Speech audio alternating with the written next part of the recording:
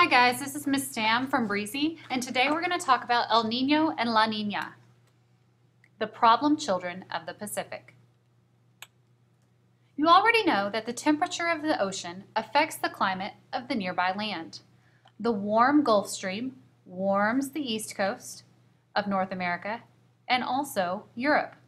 It allows hurricanes to form in the Atlantic Ocean. In order for a hurricane to form, the ocean surface temperature needs to be about 26 degrees Celsius or 79 degrees Fahrenheit.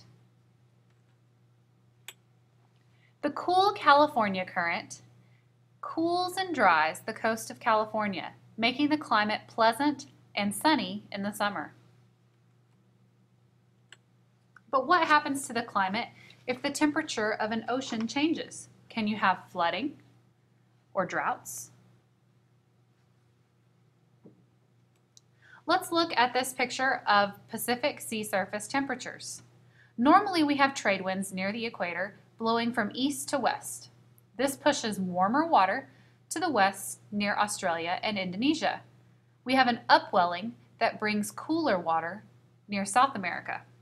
You'll notice warm for red, blue for cool.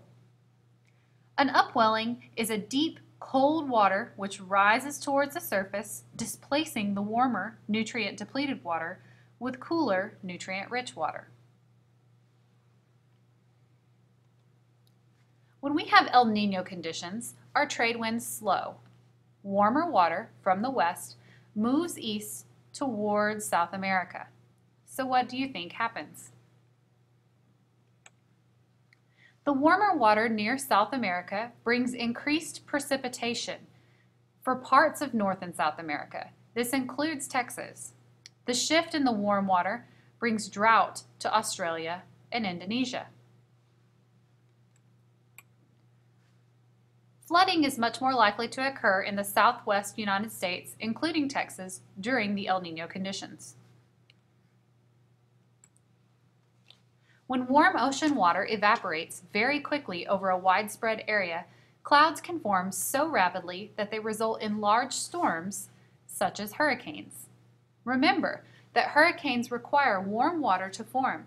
During El Nino, more hurricanes develop due to the warmer ocean water temperatures. Now let's look at the La Nina conditions. In La Nina, the trade winds get stronger. We have cool water from South America that spreads west along the equator. We have more warm water that pools near Indonesia and Australia. So what do you think happens? The cooler water brings drier conditions and less precipitation to parts of North and South America, including Texas. The pool of warmer water near Indonesia and Australia brings flooding to these areas.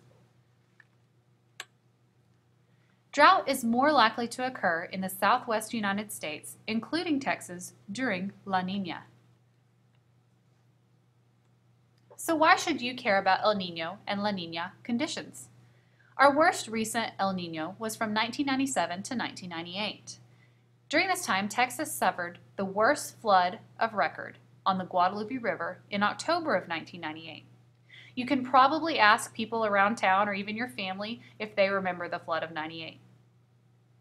The worst recent La Nina was from 2010 to 2011. During this time, Texas suffered a record drought in 2011. This drought killed nearly 2 to 10% of the trees in Texas. So where do the names come from? The warmer waters of El Nino conditions usually show up in December.